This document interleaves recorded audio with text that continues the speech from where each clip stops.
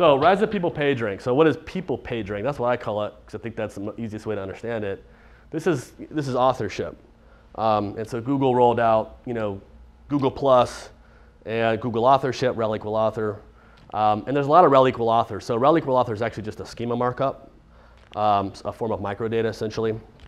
And all it really does is tell a crawler or a browser or some mobile device who the author of a page is.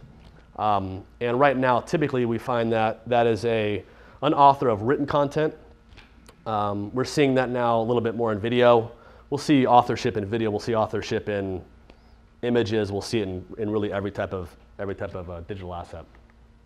So I hate reading quotes, but I think this one's really worthy. If you guys haven't heard about Eric Schmidt's book, the chairman of Google, put out a book. And one of the popular quotes in that book is this: within search results, information tied to verified online profiles will be ranked higher than content without such verification, which will result in more users naturally clicking on the top verified results. The true cost of remaining anonymous then might be relevant. So this is from Google's chairman talking about the progression and evolution of authorship.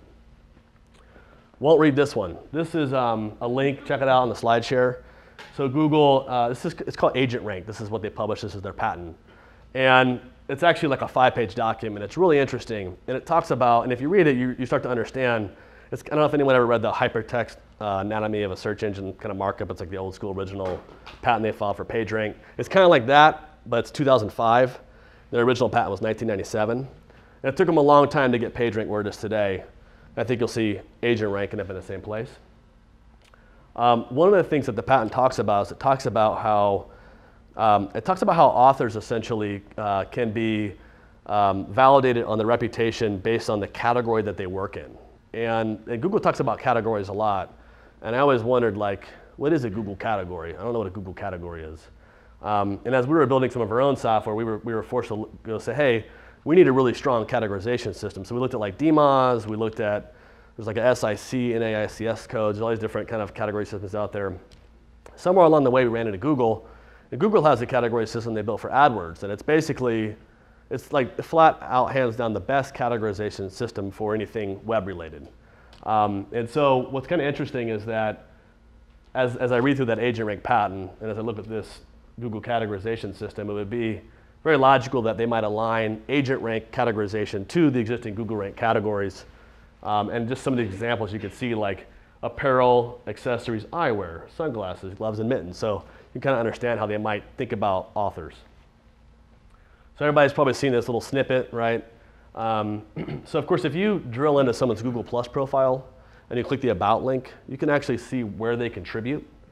It's up to the Google Plus user or the author to actually essentially just insert a URL where they write to on the internet. And Google crawls the websites, of course, on pretty much every major site, crawls those sites, and it's kind of a double opt-in. So when I say that I contribute to the iAcquire blog and Google sees my rel tag on the iAcquire blog, that's a digital signature. They know that's me now. And so the question becomes, as I create more digital signatures out on the internet, as I produce content, and as that content lands on more important sites, what is my agent rank? A lot of people call it author rank. So what is that? That's not public information. It's not like PageRank. It doesn't exist.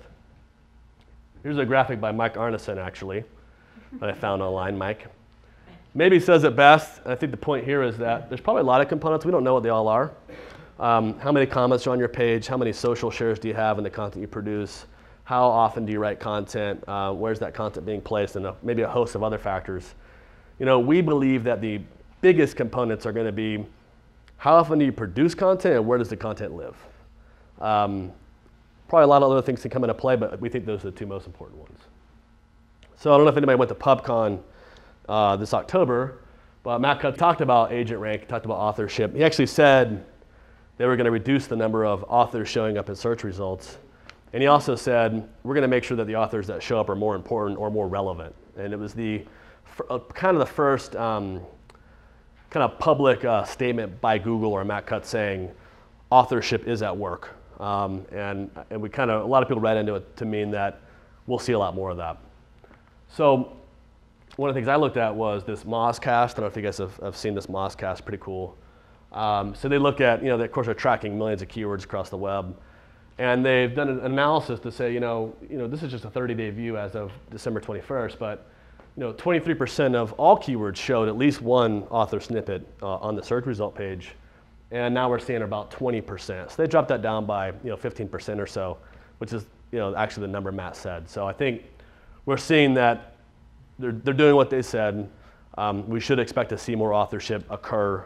I don't know that we'll see much more of a decline in snippets occurring, but I think we'll see more of that people PageRank happening.